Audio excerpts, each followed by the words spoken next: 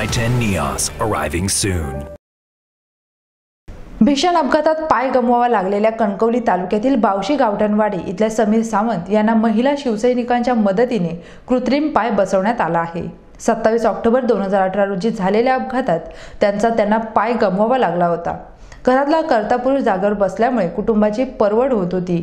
त्यामुळे सौ प्रतीक्षा साटम यांनी केलेल्या मदतीमुळे समीर सावंत आणि त्यांच्या कुटुंबियांना नवी उमेद मिळाली आहे।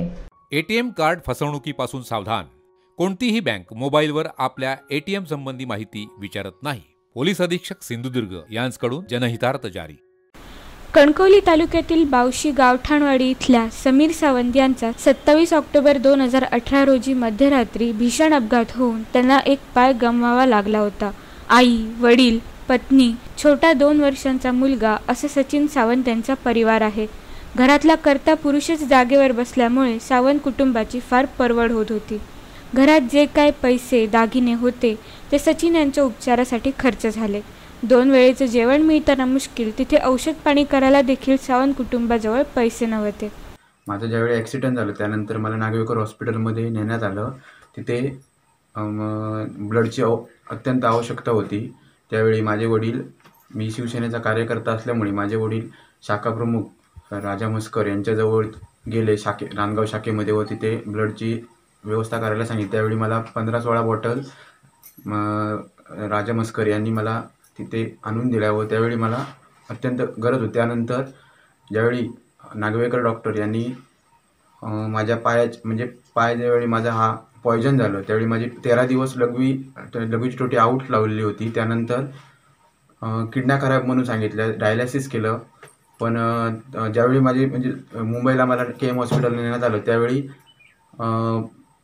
माझं वजन केलं त्यावेळी 200 किलो वजन झालं। कारण माझी टोटी आऊट लावल्यामुळे अंगामध्ये पूर्ण लघवी तुंबलेली होती। त्यामुळे पूर्ण शरीरामध्ये पायामध्ये पूर्ण जखमेंमधून ते लघवी स्त्राव व्हायला लागला व पॉयझन झालं। आणि त्यानंतर मला माझ्या काकांनी ज्यावेळी नागवेकर डॉक्टरांना विचारलं, दुसऱ्या दिवशी तिथे आलेले, की तुम्ही काय करा, तुमच्याकडून होईल का? त्यावेळी ते बोलले की मी 2.5-3 लाखामध्ये उभा करतो म्हणून काकांना सांगितलं। त्यानंतर काकांनी ठीक आहे म्हणून सांगितलं। त्यानंतर 13 दिवसांनी त्या डॉक्टरांनी सांगितलं की तुमचा एक पाय काढावा लागेल, तुमच्या किडन्या खराब आहेत। मग त्यानंतर माझ्या काकांनी लगेच ताबडतोब मला KM हॉस्पिटलला नेण्याचं हे केलं। त्यानंतर KM हॉस्पिटल गेल्यानंतर तिथे माझा पाय काढलेला पाय वाचवण्याचा प्रयत्न करत होते, परंतु पॉयझन जास्त झाल्यामुळे तो पाय काढावा लागला। उजव्या पायाचा माझा अंगठा काढावा लागला। त्यानंतर मी तिथे माझा उपचार चालू, 3 महिने मी उपचार चालू होते। त्यानंतर मी ज्यावेळी गावी आलो त्यावेळी नांदगावमध्ये मस्कर साहेबांनी कार्यक्रम ठेवलेला होता। त्या कार्यक्रमामध्ये तालुका प्रमुख प्रतीक्षा साटम या तिथे आलेल्या व त्यांना आमच्या गावच्या मस्कर आणि आमच्या गावच्या खडपे मॅडम या दोघांनी येऊन माझ्या घरी येण्याची त्यांना विनंती केली। त्यावेळी ती इथे आल्या, माझी परिस्थिती बघितली। त्यानंतर परिस्थिती बघितल्यानंतर दुसऱ्या दिवशी लगेचच राऊसाहेबांचे चिरंजीव आणि जिल्हा परिषद सदस्य नागेंद्र परब ह्या दोघांना घेऊन आल्या व मला मोलाची मदत केली।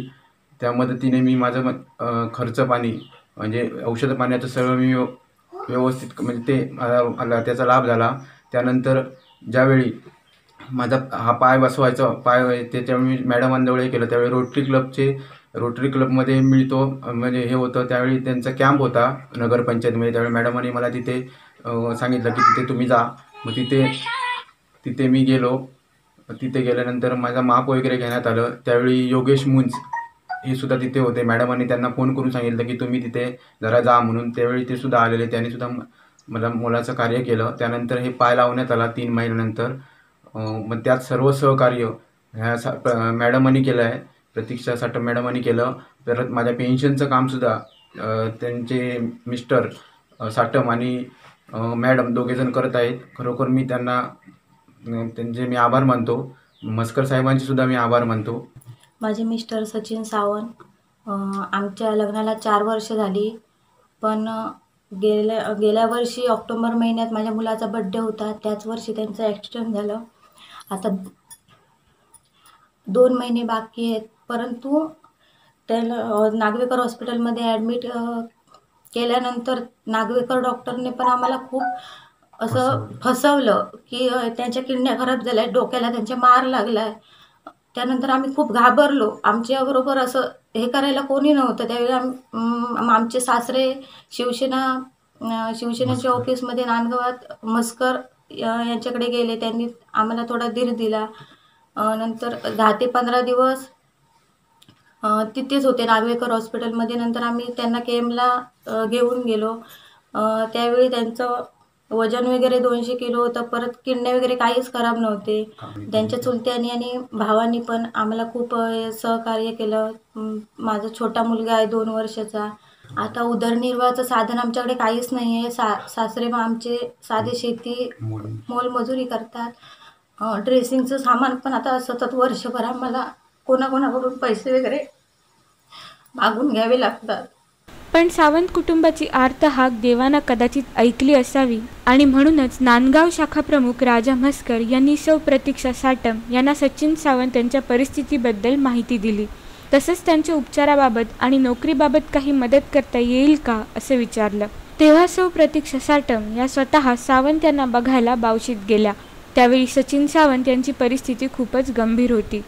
सौ साटम यांनी त्यांची विचारपूस केली असता, मॅडम मी परत माझ्या पायावर उभा राहीन ना, असं सचिन यांनी डोळ्यात पाणी आणून त्यांना विचारलं आणि हात जोडून आशेनं त्यांच्याकडे पाहू लागले. यावर तुम्ही तुमच्या पायावर उभे राहाल, घाबरू नका. मी खासदारांच्या कानावर घालून तुम्हाला आवश्यक ती मदत करेन. तसंच आपण तुम्हाला कृत्रिम पाय बसवून घेऊ असं सांगत सौ साटम यांनी सावंत यांना धीर दिला. मग लगेचच सौ साटम यांनी खासदार विनायक राऊत यांच्या कानावर ही गोष्ट घातली आणि त्यांनीही तातडीनं सर्व मदत करण्याचं आश्वासन दिलं. दुसऱ्या दिवशी खासदारांचे चिरंजीव गीतेश राऊत आणि जिल्हा परिषद सदस्य नागेंद्र परब यांनी सचिन सावंत यांना भेट देऊन त्यांना औषध पाण्यासाठीची मदत केली. तसंच सौ प्रतीक्षा साटम यांच्या प्रयत्नांमुळे 16 ऑगस्ट रोजी सावंत यांना कृत्रिम पाय बसवण्यात आला. पाय बसवून मिळेपर्यंत सावंत यांना सौ साटम यांनी सर्वतोपरी मदत केली. यासाठी सौ साटम यांना त्यांचे मिस्टर प्रशांत साटम यांची देखील मोलाची साथ लाभली. तसंच रोटरी क्लबमार्फत कृत्रिम पाय बसवण्यात आला. नगरसेवक सुशांत नाईक, योगेश मुंज, श्री कुडतरकर यांनीही सहकार्य केलं. सचिन सावंत यांना कृत्रिम पाय बसवल्यावर सौ प्रतीक्षा साटम भाऊक होऊन म्हणाल्या, आज मी सांगितल्याप्रमाणे आणि शब्द दिल्याप्रमाणे माझं काम केलं. मनाला खूप समाधान वाटलं. राजा म्हस्कर यांनी मला एका कार्यक्रमासाठी मला उद्घाटन म्हणजे तिथे बोलवलेलं होतं नांदगाव शाखेमध्ये. त्यावेळेला संपूर्ण कार्यक्रम संपल्यानंतर एक तिथे महिला माझ्यापर्यंत आल्या की जरा प्लीज तुम्ही माझ्या मुलाला जरा बघायला चला, माझ्या घरी बावशी येते. तर खूप संध्याकाळ झाली होती तरी पण मी त्या महिलाच्या सगळ्याच महिला मला आग्रह करायला लागल्या, त्यांच्या वाडीतल्या त्यांच्याबरोबर आलेल्या. मग त्यामुळे मी तिथे गेले. राजा म्हस्कर आमच्यासोबत होते. त्यानंतर खडपे मॅडम म्हणून आहेत तिथल्या रहिवाशी बावशीच्या, त्या माझ्यासोबत होत्या. गेलो तर त्यांचं जे प्रकार होता तिथे बघितल्यानंतर, तिच्या मुलाची जी काय परिस्थिती होती ती बघितल्यानंतर मला एकदम खूपच मनाला असं वाईट वाटलं की खूपच त्यांच्यावर असा आपत्कालीन असा प्रयत्न असा आला होता की चांगलं एकदम कुटुंब प्रमुखच त्यांचा हे झाला होता, म्हणजे काहीच त्याला करता येत नव्हतं.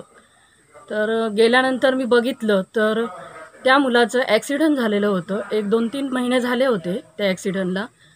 तर गेल्यानंतर खूपच ते लोक रडायला लागले की असं असं माझा हे आहे. मला ते बरंच वाटलं नाही. मी उठली.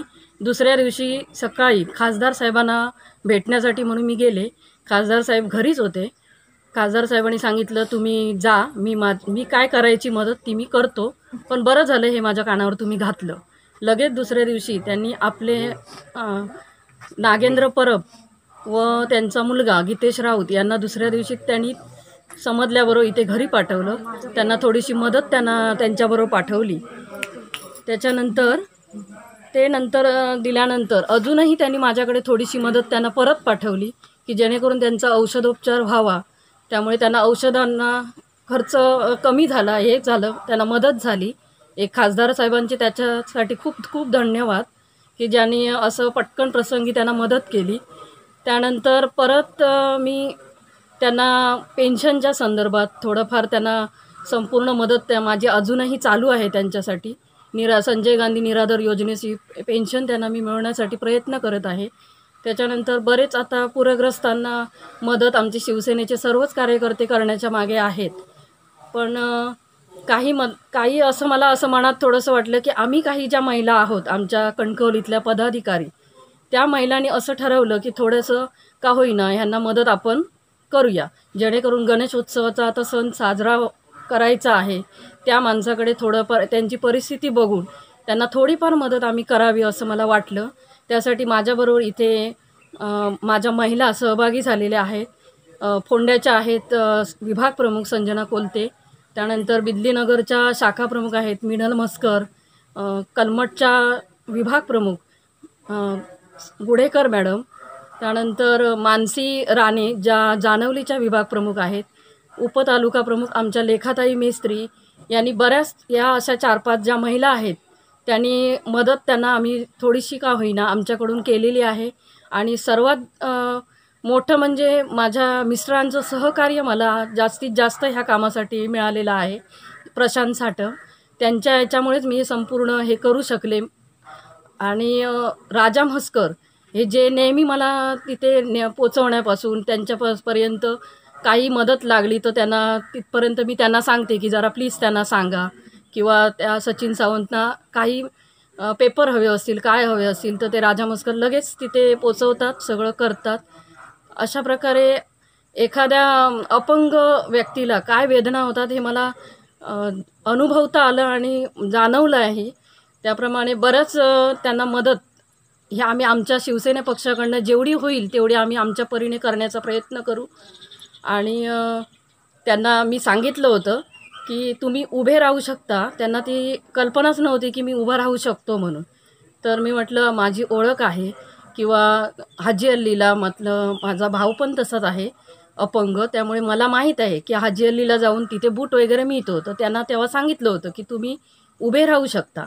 तर त्यांना जो शब्द मी दिला होता तो शब्द मी त्यांना खरा करून दाखवला आहे. आज रोटरी क्लबचा जिथे हे मेळावा लागला होता, जो अपंगांना बूट वगैरे कृत्रिम पाय बसवण्यात येणार होते, ती बातमी मी त्यांना लगेच दिली. तिथले काही कागदपत्र होते ते मी योगेश मुंज, सुशांत नाईक यांना सांगून, त्यांना कुडतरकर म्हणून आहेत त्यांच्याशी त्यांची भेट घालून दिली आणि त्यांना कृत्रिम पाय आज बसवण्यात आलेला आहे. आणि जो माणूस स्वतःच्या सगळ्यांच्या मदतीने, ज्याला बाथरूमला पण जाताना मुश्किल झालं होतं, तो आज स्वतःच्या पायावर उभा राहून बाथरूमपर्यंत तरी जाऊ शकला. एवढंच आमच्यासाठी बस आहे. आणि आमचं असंच बाळासाहेबांनी सांगितल्याप्रमाणे 80% समाजकारण आणि 20% राजकारण अशा या बाळासाहेबांच्या या सूचनेवरती आमची शिवसेना नक्कीच काम करणार आहे आणि आम्ही महिला त्यांना साथ देणार आहोत. यावेळी कणकवली महिला आघाडी तालुका प्रमुख प्रतीक्षा साटम, उपतालुका प्रमुख वैदेही गुढेकर, फोंडा विभाग प्रमुख संजना कोलते, बिजलीनगर शाखा प्रमुख नीलम म्हस्कर, नांदगाव शाखा प्रमुख राजा म्हस्कर, जानवली विभाग प्रमुख लेखा मेस्त्री, खडपे मॅडम, प्रशांत साटम आदी उपस्थित होते. विराज गोसावी, कोकण नाव, कणकवली. असे आणखी व्हिडिओ पाहण्यासाठी कोकण नावचं यूट्यूब चॅनल सबस्क्राईब करा, बेल बटन दाबा, ताज्या घडामोडींसाठी लॉग इन करा kokannav.com वर.